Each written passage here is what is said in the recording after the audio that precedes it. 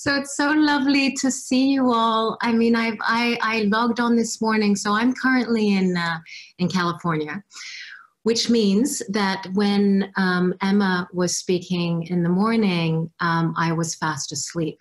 I was in my dream world.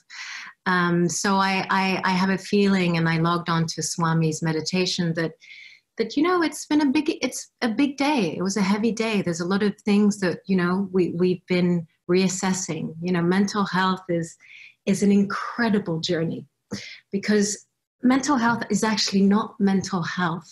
It's self-awareness. You see, it's how do we create a relationship with ourselves?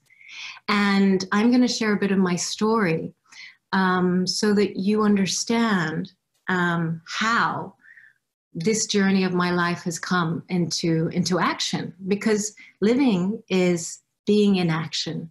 How can we be in action? How can we manifest who we are in this body that we are given? So as some of you know, I'm an actor, and I was very lucky to realize that that's something, it's the instrument of my body that I wanted to use, because I realized that it's the perfect tool to explore the human mind, our diversity. It's like being a translator of emotions for an audience. You know, it's like being at the crux of the worlds, the imaginary world, which is everything that we don't see. We all have imaginary worlds. We all have minds. We all have so many thoughts. We have infinite horizons that are beyond even our comprehension, right? And then we have this stage that is the world that we perceive each other in, right? So I just want to, you know, I want to start on what Swami actually said this morning, well, this evening for you, this morning for me. You know, he said the stage is shaking right now. We're on a stage that is shaking right now. And I think that how do we find that inner strength, that inner awareness, that foundation, that inner foundation that, yeah, the stage is shaking, but you know what? I'm the rock star in the middle of it. And I'm experiencing it all fully. I'm fully embracing everything. You know, the art form of acting, you understand that, wow, human behavior is at the center of our perception. That's what we are. This world is a stage. Shakespeare said it very, very well. We're all actors, and this is a dream, and the world is a stage. So right now we're in this beautiful collective dream. And right now we're experiencing tremendous earth elements that are shifting and shaking our stages, you know. And it's a beautiful time. It is a beautiful time. It's a beautiful time where we're challenged to recreate a relationship with self. So my journey started when I was 18. And when I say my journey started, my life started at 18. Obviously, I was born at 0+ minutes. So I had an 18-year-old life before that. But when I say my new life started when I was 18, I was awakened to a new reality. And that reality happened when the world shook, when I didn't understand that the world I was living in anymore. And it was a shock. It came like a tsunami of tears, a tsunami of emotions, the earth splitting open and me not understanding the systems that we're born into. And it happened very simply due to the fact that I was kidnapped and experienced a physical form of abuse that, you know, nowadays we would call rape. At that time, I had no idea. I had absolutely no idea what and how this could happen to human beings. When it happens to yourself, you are put in a situation where you see reality through these eyes, through our 5 senses. That's how we perceive the world we live in. And my perception now of the world was bruised. It felt hurt. It was constrained. And I didn't understand how that, you know, how I could liberate from that. because I was very happy before this happened. I was extremely abundant in smiles and laughs and, traveling and mind traveling and being free, walking barefoot, in the rain. I made a big point about that, by the way. I was always the barefoot girl walking in the rain and my hair drenched, and I just loved it because I didn't care. I was experiencing that freedom. And all of a sudden I felt that I couldn't be that person who I was anymore because something happened. And that something that happened was like, wow, okay, I want to be who I was before. But I know that if I'm experiencing this pain, then millions and millions of girls and boys are experiencing something similar. And I had no idea before. I was ignorant. When we're in our own worlds, we are ignorant. Ignorant doesn't mean we're dumb or stupid or ignorance. It means that we just haven't seen. We're just not aware of the true reality. So one thing led to another, and I was trying to find the root of my suffering. Now, the root of suffering, obviously one could say, hey, well, the root of your suffering is in that occurrence. It's in the event that happened. It's in that rape. It's in that situation. It's in that place. And I was like, yes, but hold on a second. It's in the past. So technically, I'm not living in the past. I'm in the present. And yet my mind, the root is dragging me back to that event. And I realized that my presence was now polluted with something that I wasn't technically experiencing in the present. So I was looking for the root, and the root obviously was in my mind because physical ailments I didn't have anymore. I didn't have all these things that were scars, physical scars anymore, but my mind had scars. And I was determined, and I'm still determined today, because my whole work now, my whole life journey is mental health and mental hygiene. And the name of the talk today is like mental hygiene, a toolkit to human kindness, you see, that are in our minds, and they can be repeated over time. But if we don't know how to find that sense of healing in the root, how can we be the expression, the full expression of ourselves? And our full expression is ultimately to be with one another, to experience one another as oneself. And that's human kindness. It's ultimately, Amma, obviously you all know, I'm presuming you've all experienced Amma's hug and embrace and darshan. And it's the togetherness, it's the kindness, it's the, what do we do to serve? How can we be of more service? You are beautiful young adults here. And at the same time, I had these same questions when I was 18. I'm now 38, so it's 20 years ago. And I started by a beautiful journey, actually, and maybe one day there'll be a film made about it, not because it's my story, just because it's a beautiful journey. But one thing led me to another where I was like, okay, I cannot stay in this physical place where it happened. I need to heal. I need to find the root. So I literally took a map. I was like, where am I going? Where can I go? And I wanted to go on the other side of the earth, which was New Zealand. And by the way, New Zealand today in this crisis is #1. There's a reason for that. Great leadership, compassionate heart, and really reflective collective mind. And that's what they're doing there right now in New Zealand. But I went there 20 years ago. And I wanted to be on the other side of the earth to see if my pain was I was still experiencing it there. Obviously, I was still experiencing pain there because pain, I realized, was in the mind. One thing led to another. When we experience trauma, we can't really look at ourselves. It was very hard to look in the mirror.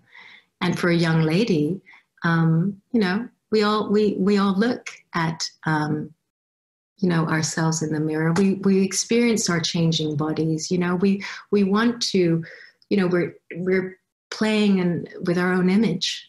So I couldn't look in the mirror at that time. And I was stuck in a house because I was scared. I was afraid. I was truly ingrained in that scared mindset. I was afraid of stalkers. I was afraid of men. Didn't want men to look at me. I didn't want to even interact with anyone that I felt could see inside, because I was ashamed. Because I just didn't know how to deal with this thing that had happened. And I was ashamed because I couldn't be the person who I wanted to be. I didn't have the tools. So, because we believe in synchrodestiny here, and I believe that we're always, when we have the will and the intention, there is always a gift that shows up in hidden costumes. You know, if we look at this as life. Right now, I'm the actor of my life. So I am the actor, the main lead actor on this stage.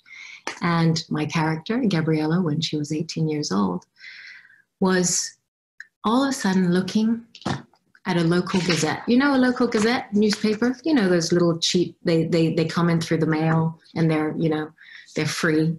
By the way, I was a student, had no money whatsoever. I had made money by babysitting in Paris, and obviously that had gone into my air flight to get to New Zealand. Luckily enough, my grandparents had a house there. They don't live there anymore. So I was able to, feel that, have that home, at least. There was a physical home, but I had no home inside. I didn't find home here. So the paper came through the mail. I look at the front and it says, free your mind, body, and spirit. And at that point, I'm like, wow, free your mind? Yes, I want to free. I didn't even know I had a mind. I didn't even know I had a mind. Your body, okay, I get that. I understand that, because that's what we use and that's what we have. And I suppose I was abused. So yeah, I want to free that too. And then spirit. And I was like, I have no idea. Spirit, absolutely no clue what that was, but it resonated. And like a gift coming through the mail, which it was, I called this number. And the number was answered by a Chinese woman. And she's like, yeah, of course you come here. We teach you, just come. I was like, but what is it? What free? No, it's okay. It's free for you. I was like, I have no money. No, it's free for you. You come, Central Park. And I was like, okay, this sounds very bizarre. Sorry, I apologize if I butchered that Chinese accent, but it was truly close to that. And so I show up. And there's a man literally sitting in lotus position under a tree in the middle of a shopping center on a patch of grass. And I'm like, okay, this is rather embarrassing. There must be a hidden camera. At that time, there were still hidden camera shows. And I was like, there must be a hidden camera. This is a prank. It's not possible. Why is there a guy sitting like as if he's some child in the middle of a shopping center with people walking around and noise, and it was just very distracting. I didn't understand, and there was this strange like little music on this radio, the portable cassette player, tapes. You don't have that. You have MP3s, and no, actually you have, yeah, you do digital stuff. So anyway, I remember looking at this surreal scene, and it was the scene that was really going to change my life. And he didn't speak English, and I still don't speak Chinese. And he just asked me, he just said, sit. And so I sat. And he was just like, close your eyes. I closed my eyes. And as I closed my eyes, I started to feel things that I didn't before. I just slowly started to become in touch with an inner, the inner dialogue that was haunting me. I could finally witness it. And I didn't know that was meditation.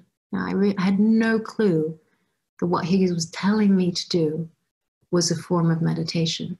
All I knew was I was going to copy this man and just be exactly like him. And in the beginning, I was closing my eyes and I was opening them. And I could see guys walk around, and I still had, all these scares, and I was scared of being in a public place. I was already scared of being in public anyway because of my personal journey and the trauma that I needed to overcome. And that was my will. I wanted to overcome. I really wanted to live a happy life. And I was determined to get there. And for some reason, because of that newspaper, the front page saying, free your mind, body, and spirit, and it was free, thank God for that, I was able to tune in to a new tool of awareness. And so what happened is that every day I went there, 2 hours in the park, 2 hours in the park. And I remember the end of the journey, because the journey, you know, has a time. I was there as long as I could, but it happened to be a 3-month period. And at the ending of that 3-month period, I remember feeling the speed almost of the blood going through my veins. And there was no mantra technique, there was no science, there was no reading scripture, there was nothing of all that. It was just presence of being. And it's very strange. I realized that, you know, at the end I was doing meditation, but during the whole 3 months I had no idea. I just knew that every time I walked home, I felt stronger. Every time I walked back alone to the house, I was less afraid. I was not looking over my shoulder anymore. I wasn't dressing like a boy so much. And slowly I was rediscovering parts of myself that were healing that I didn't even know were healing. They just flourished. You see, like these flowers at the back, they just flourished. All of a sudden I was experiencing something that was beyond my mind, that was beyond my expectations. Everything that I ever wanted was happening without me knowing. And that's what was really beautiful, because you fine-tune your awareness. And awareness itself is something that is infinite when you get into that. And all of a sudden you become part of that infinite. So, I mean, it's a long story. One thing led to another, and I was able to study Tibetan Buddhism. And a couple of years later, I met Amma. So I met Amma 15, my son's 16, so 16 years ago. I have a 16-year-old, by the way. I had him when I was 21. So all that to say is that what I was able to do is at a very young age, like you all, I was able to create tools that allowed me to create a hygiene for myself, a rhythm that allowed me to respect my inner workings that we all have. I just didn't know that there was something to do with it. I didn't know we needed to have mental hygiene. See, mental hygiene, you know, Emma, I heard that she said it earlier through Swamiji, and what Swamiji was saying is that we have these priorities. Everything that we see right now is physical, right? Everything that we perceive is through our 5 senses. But how do we create a relationship with ourselves that is beyond the physical? And that's where self-awareness comes in. That's where our mental hygiene is as important as our physical hygiene. And some people don't even take care of the physical hygiene. And by the way, that's detrimental to our also mental hygiene. You see, the mind, body, spirit, the mind, our infinite potential of being who we need to be, to break through these patterns, to break through the traumas that sometimes we're born into. We're born into generational trauma. We're born into very deconstructed families. We're born into a deconstructed society. We're born into, manipulated religion. We're born into preconditioned circumstances. So there's that. But then there's, the body. How do we expand our body? How do we become safe in this home that is physical? In Buddhism, we say that it's this precious body because it's the vehicle of the mind, and it's the vehicle how we can access beyond the mind. It's how can we access who we truly are, that pure potentiality. So with this seed that I planted, well, it got planted, I didn't plant it. The seed got planted and it's blossoming over the next 20 years of my life. So from 18 to 38, self-awareness, without knowing, I was creating mental hygiene to navigate the world. You know, one trauma can be one thing, but then there's motherhood. How do we get into motherhood? How do you go through postpartum depression that nobody speaks about? How do we go through, the experience of the loss of the people you love? How do we go through all these things can shake the stage, like Swamiji said? How do we create a toolkit that shifts our awareness so we know how to navigate? There's not just one thing in life that can change life. Every single second, we have a moment that can change our lives forever. And it can keep on changing. That's what's beautiful, is that we're moving bodies, we're moving minds, we're moving entities into an infinite source of possibilities. So we're story makers. We definitely are story makers. And that's why I'm giving the workshop tomorrow. To go back to why I'm here, obviously personal journey is why we're all here. We're all here because we have personal journeys. And that personal journey has brought us right into this Zoom call. And now we're interacting digitally, through different time zones, experiencing one another in our presence. And it's a new way of communicating. This is going to be a new world for a while. So I co-founded the mental health movement called Never Alone with Dr. Deepak Chopra, who you probably know. I didn't even know he wrote 90 books. Seriously, that's a lot, okay? I'm writing one, it's taking me forever, okay?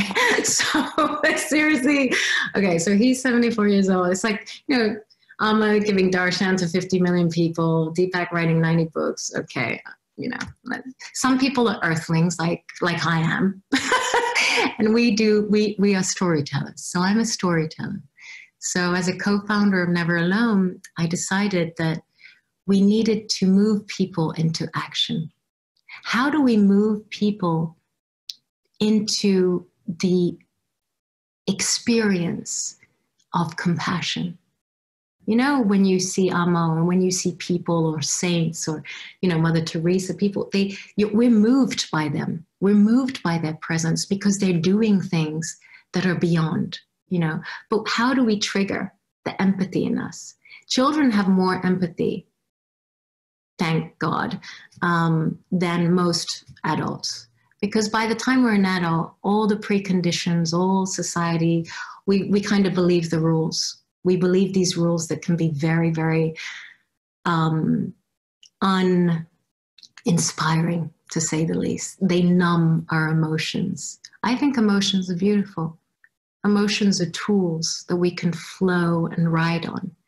Doesn't mean we need to be carried away by them, but we need to be triggered by them so that they can awaken us to a new reality. So there's so many things that I can share with you, and I can go on for hours, but I know we only have 45 minutes. So within that, and you've had a very long day. So I'm going to show you, I have a special code for you that you can actually see this film for free. It's called, the film is called I Am Never Alone. So I play the mother who loses her son to suicide. And the director shot it in a very raw style because he wanted to actually lessen the gap between the audience, the experiencer, and the story. It's everything that I just told you. It's how do we create empathy? How are we moved into being in action and being of service and being, a vehicle for love? So I'm trying to be technical here.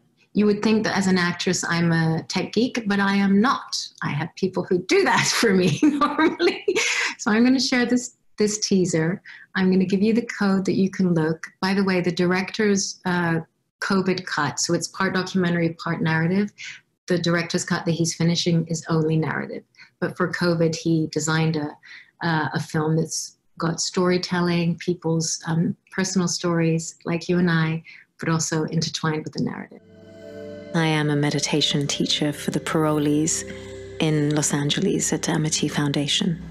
I got into meditation because I was looking for a solution to not physical pain, but mental pain. Of course, at the beginning, we don't realize that life's going to change. Can you give me a kiss? He was perfect at school. He loved his friends. He just thought he was happy. My dreams were nightmares, recurring nightmares of the things that I just couldn't do, the things that I couldn't change. I opened the door to his room, and there he was. Tried to feel his heartbeat, and there was nothing. Then the wisdom traditions of the world say that every experience, including the most tragic experiences, are meant to expand our consciousness. Principle is this: potential is always bigger than the problem. You know, people are still fascinated with the near-death experience. Well, I challenge you to get behind the near-life experience. It makes me almost angry to not know what to do with the ashes. Yes, I think that he's really telling you the answer, and the answer is that he wants to go back home.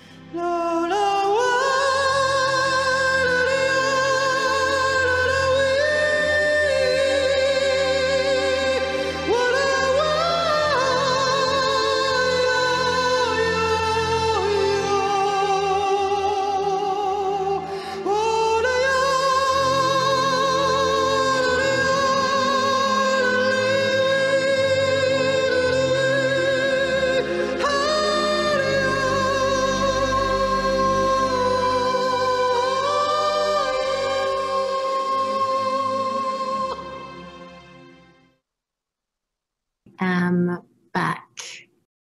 Hello. Oh, I can see you wave. So that really is a little introduction to the movement. The movement is so much more, and the resources you can see. We did a 3-day summit during COVID stricter times. There's 105 speakers. It's free. It's on demand. You can go there whenever you want, find all the tools you need. And it's your movement. When I say it's yours, it's because it needs to. Today, every 40 seconds, someone dies by suicide. You know, the pandemic is one thing on our physical health, but our mental health is now becoming the issue of a larger pandemic because it's an invisible one. And no one needs to be invisible in this world. We are here for each other. We are here to develop tools to allow us to read the silence behind the words. And that comes from, you know, self-awareness, the beautiful mental hygiene that you fine-tune for yourself. You know, that who are you really? You know, what is reality? Why are we experiencing these things? These are fundamental questions that are important for our humanity, truly for the sustainability of our own species. And it's time, and it's thanks to you, really. I mean, I have a 16-year-old, and I am feeling eternal youth through him, because that is the heartbeat. You are the heartbeat of our future.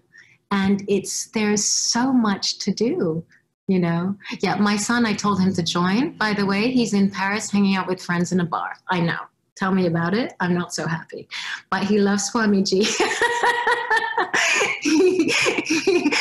I mean, he's not drinking, although he might. I don't know. But no.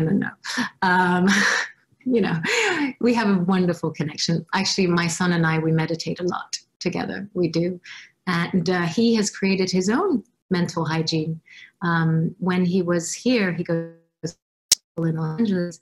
He was here. It was very funny. He started waking up very early, and I was like, God, he's waking up 5 a.m. He has to take the bus at like 6:45. I was like, why are you waking up at 5? And he's like, I go meditate. I was like, oh, really? Okay. Well, I meditate at 8 a.m. Sorry. So he created this own thing out of his own will. I didn't force him to. I just gave him the elements. And you see, you never know when things happen. So it's your secret garden. It's your secret toolbox. And you can share the toolbox with the people you love.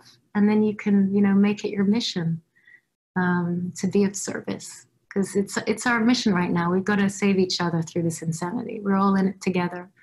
And there are so many things to do and so many possibilities of creating that beautiful family around the world.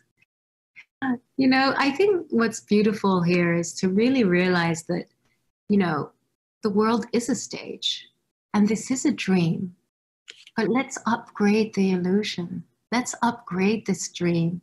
Let's really create tremendous ways of creating a better dream for all of us, the collective dream. You see, it's so fun. I mean, I'm 38 and I'm having so much fun, and I've had so much drama. And by the way, Swamiji knows that, because whenever I have a drama, hello. Hello, what am I doing now? Yeah, you should come to the ashram. Okay, I'm going. I'm coming.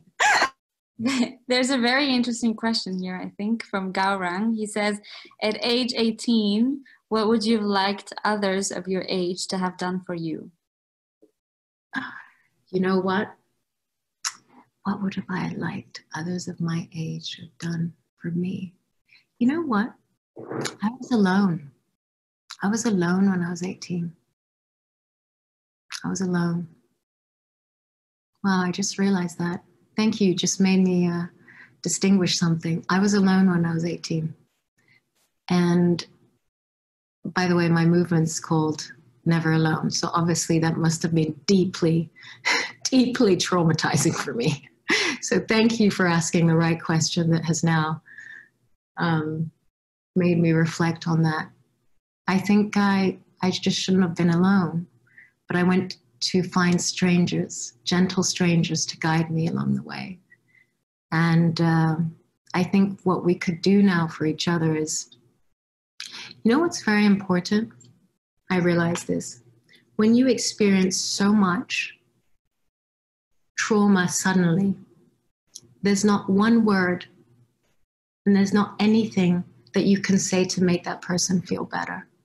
But what you can do is just be present. Just be present. Just experience presence. And what helped me, for example, this is, personal. So obviously my parents knew what happened to me. They knew. But what happened is because they're my loved ones, because they're the people you love the most, they're your safe space, it wasn't safe anymore. Because as I looked at them, I could see the reflection of my pain. And when I wanted to look at them, I wanted to see them. I didn't want to see my pain. I just didn't want to. So that's why I had to remove myself from that Sangha, the family, and I needed others. So the advice is be there, be present, but just be present. Because ultimately you'll never understand what the other one is going through, but by your presence, you're able to shift awareness for the other one. You're able to create a safe place. And that's what this Chinese master under a tree, I know, sounds very Forrest Gumpy, but it's true. And that's what he was able to do to me. He didn't know anything of my story. He actually didn't even care about my story. Even if he heard it, I'm sure. And by the way, when Swami hears my stories, he's like, oh, okay. You know what I mean? Like, it's like, it's okay. And it's actually better that we're not engaging in the story. Because you know what? We've got to be the audience of our story. If we're in the story all the time, then everyone gets involved in the tragedy. Right? It's good. So be present, just present, and just be you. And when you're empowered by being you, then the other person gets out of their saying that trauma is a funk. I'm just saying that you have to shift your awareness. You see, you gotta shift it. So yeah. Very true. I don't know. Does somebody else want to, switch on their mic and say something? I see a lot of ladies here. Yeah, where are all the guys at? Come on. Yeah, I'm like, seriously, guys. I mean, I have a son, okay? I get they're out drinking at bars, but, like... This is your opportunity, please. Yeah. Somebody want to say something? It's okay. Well, I have a question for you. If nobody says anything, for me, I would ask you maybe for some advice to, because I mean, in 20 years, when you were 18, you were in that situation, which I find that it was very difficult situation, and how in 20 years you have, gone all this way, which is really impressive. And I find it sometimes really hard to make your dreams come true somehow, right? Mm-hmm. And personally, it's very inspiring to hear you from you, because it's something that I aspire to somehow. But it's how do you go from dreaming or from wanting to be of service to actually, to doing that, right? Mm-hmm. I mean, maybe you can say something about that, because I think we're all here. We want to do that. That's why we're here. You know what's interesting? First of all, that's a really good question. By the way, I'm still dreaming of what I'm supposed to do. It's an everlasting dream. It's what I said earlier. How do we upgrade our dream? How do we upgrade the illusion? So when this thing happened to me, when I say this thing, because object of existence, we can't, let's not put too much, let's not give an Oscar to the trauma. Do you know what I'm saying? Okay, it happened. Great. Thank you. Next. You know what I mean? We put too much relevance on stuff. And of course we need to put relevance on stuff to move consciousness, to move us into action as a collective. But on a personal level, the more we can get over it with self-love, attention, self-awareness, the better it is. We don't want to recycle a story over time. It gets very, very boring for oneself and for the others who are listening. I'm telling you. So what's very important is that when this happened to me, I was like, shit. Literally, sorry, I swore. But I was like, shit. Oh my God, if I'm experiencing this, then what about the women in India? I've never been to India, by the way. Never. And I was like, we need to help the women in third world countries. At the time, it was politically correct to say third world. Now it's developing nations. But in my 18-year-old voice, it was, what about all these women in third world countries who don't have a voice, who don't have a political system and a structure and a society to help them? So what happened was, as I addressed that question, I started manifesting my future. Because actually when we ask questions, the answer is in how we live it. So all of a sudden, I started manifesting my future without knowing.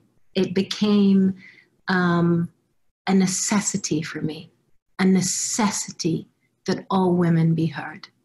It became a necessity to do everything for that. And to the point where, when I got married, my ex-husband, this, that, blah, blah, blah. He's now my ex-husband. But they were like, wow, you're obsessed with helping the world. I'm like, well, yes.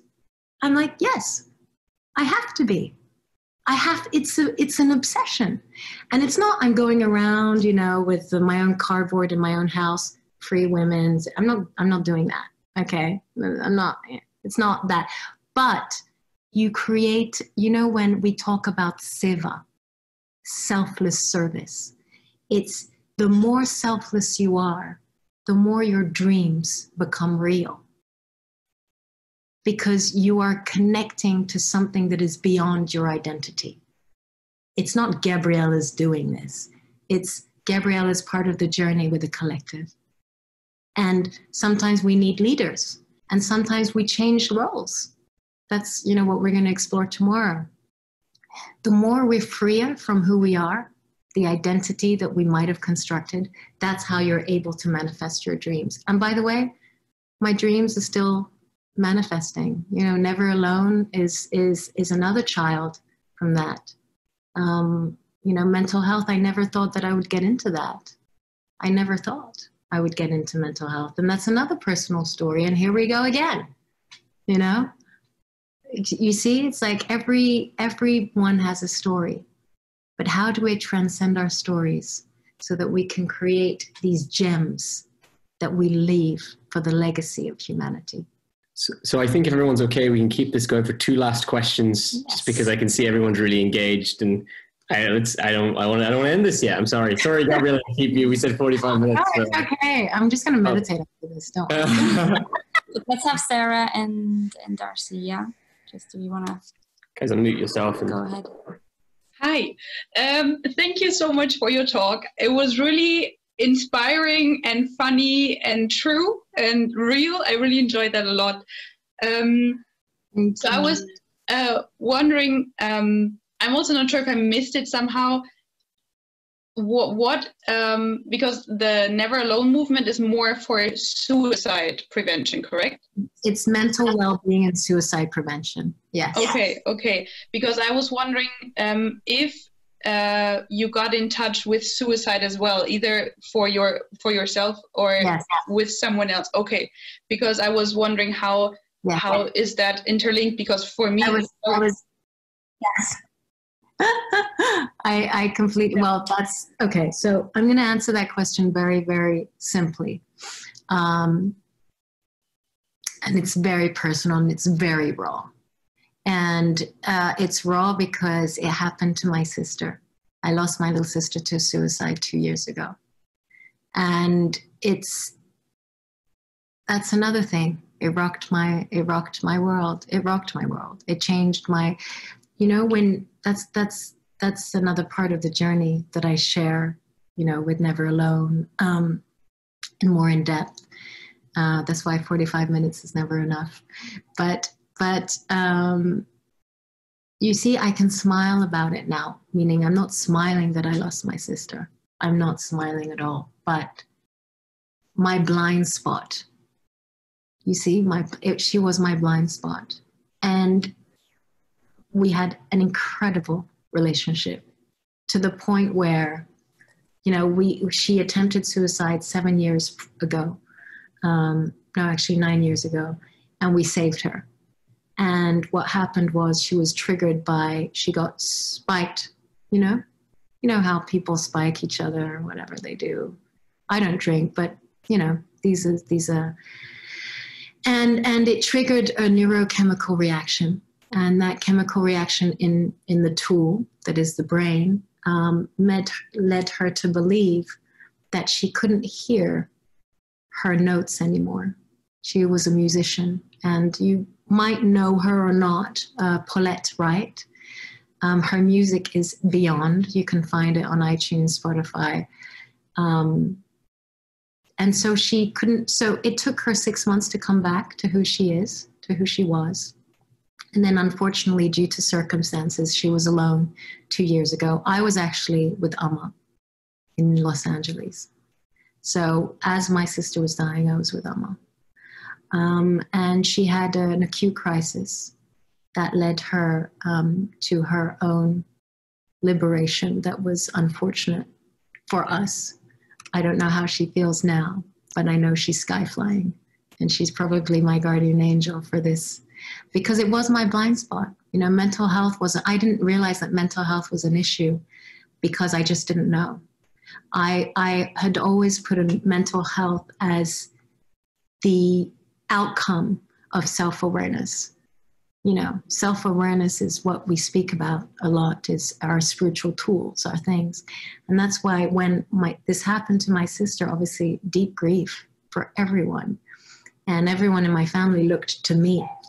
You have a solution. I'm like, I don't think I have a solution right now. I have to experience grief. I need to be in the grief to know what to do. And then things occurred, you know, like the newspaper that came through the door. That's what happened, and synchronicity in this film that, you know, I was making, and all of a sudden I interviewed Deepak Chopra. He wants to be involved, and now we co-found this movement because there's a necessity, there's a need. When there's a need, things occur. And people who are in tune with that need and who are humble. When I say humble, humble's not, oh, I'm playing humble. Humble is knowing that there are blind spots that we all have. And my sister right in front of me was my blind spot. And it was the most humbling experience in my life. Because when rape happens to you, it's someone that you don't know. Or, I mean, it can happen to, but in my situation, it was someone I didn't know. But when this happens in my awareness, and I couldn't foresee it, I felt that I failed. And that for someone who's on the path to serve, to be of service, was really hard for me. Very hard. It's still hard. You know, it's still very fresh. But I'm healing through the collective healing, through Never Alone, because I'm not alone. Literally, I'm not alone. So there you go. Oh my God. I'm the other person who wanted to ask a question. This talk has been absolutely incredible and so powerful. And I just want to say thank you so much. I think everyone in the chat has been saying how amazing it is. And just thank you so much for sharing yourself so honestly. My question is, I've got a friend who right now is going through some very, very difficult times, a lot of traumas, and everyone she's living in a house with a few other people, and everyone in that house is going through the same traumas.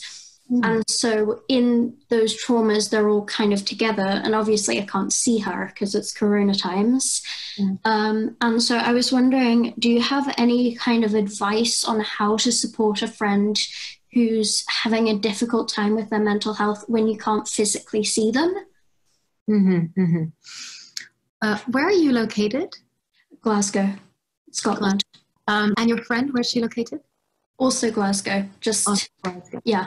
And may I ask, I'm just asking because she's in a house with collective trauma. Everyone's going through the same trauma at the same time. They all lost a friend this week. And also they've had other traumas recently, but they all lost a good friend this week. The same person, but, you know. Yeah. So, you know, it's such you know, it's like what I said. It's when things are fresh, it's very, very hard to even want to say something, because we all want to say it's going to be all right. It's not. When you're in pain, you're in pain, and we have to, you know, there's no mental health specialist, mental health advocate that's going to say, hey, there's a magical thing here, you know. But what we can do is really create a sense of you know, presence can go beyond just physical presence. You know, presence is something that you can experience. Like I'm experiencing you all right now, and I'm very moved. I'm literally moved to tears. If your friend, you know, can experiencing you, you're very pure, Darcy. Sorry, I don't know you, but you've just got such this light bubble coming out of your who you are. It's beautiful. You've got a lot of emanation, and I love that. And that's who you need to be for your friend. You know, there's things that, you know, there are practical things as well, but I like starting with the human thing. You know, the human heart can heal beyond. I obviously, you know, meditation, there's so many forms of meditation that you can do, but I think that you can, as a friend, create that space for her, because you asked me the question. So you're actually the solution here. Do you understand? And I think that if you can create that safety, just, just be with her on Zoom, with her talking, share, you can share the story of the talk today, for example, very simple. You can watch the film with her. I'll send you, we're going to send you the link. Little things like that, gentleness, tenderness, really happens, but also something that really works for me on a more practical level, using what we have. Mental hygiene is we have to use what we have. Right now, we're on a sinking Titanic. We're all sinking. Apparently one survives, Leo DiCaprio. Actually, no, he dies. The other, he does die. No, he's alive. He's alive. Sorry. It's like, but we're all, you know what I mean? So we're on the sinking Titanic that's collective grief right now. We're all experiencing a collective grief. So we need to wash ourselves. We need to cleanse ourselves. So what do we use that are practical? Showers, baths, use it as a tool. Our tears that, so cleanse the elements. So the elements are very important because they're the vehicle to our emotions, right? So when you wash your hands, we have to do it anyway because of Corona. Hi guys, super important. So when we wash our hands and we combine it with breath, breath is prana. Obviously, you know this already. Prana regulates our thoughts, right? Regulates our thoughts. So when we consciously breathe into a movement, we're regulating our thoughts and giving space to our thoughts, right?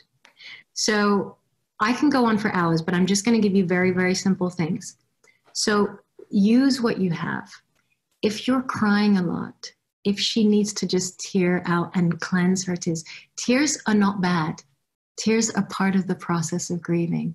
Tears are here to cleanse our eyes, to cleanse our view perception. We get a new perception of reality after we cry. We feel better.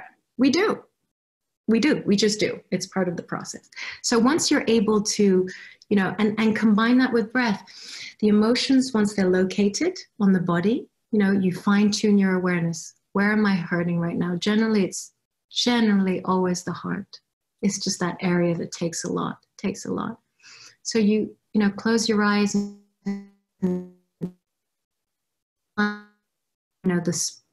the pain where it is. Breathe into it. And when you breathe in, you're breathing in the pain of it, like in a form of it's a technique called Tonglen. It's a Buddhist technique, actually. You breathe in this kind of smoky, dark, kind of like heavy incense. You're breathing it in, but in your heart area, you actually have the power of transformation. So you breathe it out, and everything that you don't want anymore, you're breathing it out. So you're fully embracing it by breathing it in, and you're breathing it out because you don't want it anymore. And you combine it with water, especially because water is emotions, it's the ocean, our body is 80% water. It's the frequency that we're in. But most importantly for you, Darcy, for your friend, and I can tell that you love her. You are right now. You're an incredible light, and that presence doubled with, storytelling and sharing and shifting that person's awareness slowly. Grief takes time, and we have to respect the human time. But if you add elements and use what you have, water, fire, use all the elements, wind, be in the nature, just even your head out the window, there's wind, and just feel that on you. Slowly calming the thoughts, and the thoughts are washing away. An active response to that self-awareness. Use what you have. Thank you so much. It's funny you talk about the ocean because we both study marine science, and that's how we know each other. I love that. My mother was a marine biologist, so.